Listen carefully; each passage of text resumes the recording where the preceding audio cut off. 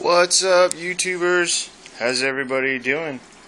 Alright, here's an update on the 60. We made it through all that craziness and the spike of the nitrite, and as you can see, everyone is doing good right now, thankfully. Everybody's here. We didn't lose anybody, thankfully.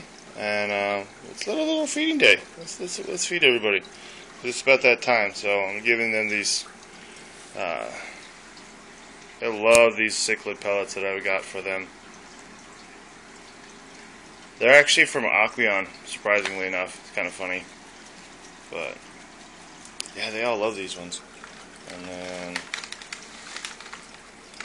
all the tanks are doing really good.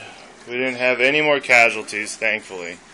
And you can look at the jewel this morning. Holy cow, the jewel's on fire. What a beauty. And my holdback down there, just stunning. Getting bigger. And then of course these guys are all coloring up now, except for this one. Pretty sure this is a female, but who knows? We'll see. I still don't know which one that is. It might be a hap. So let's see what else. Oh, and they got love. I got some new flakes for them too. They're spoiled. Gives them all kinds of good stuff.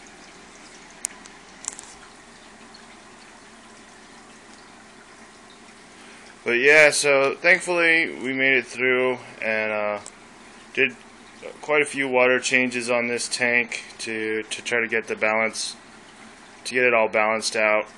And as you guys can see, everybody's doing really good, chowing down this morning,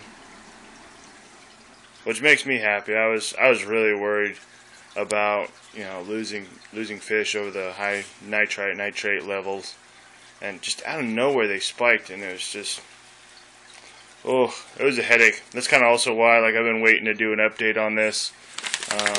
That way I knew for sure that everybody was okay. But anyways, YouTubers, I'll give you guys an update also on the other tanks and how they're doing, because I got some other things going on. So anyways, YouTubers, thank you for watching. Focus 27 out.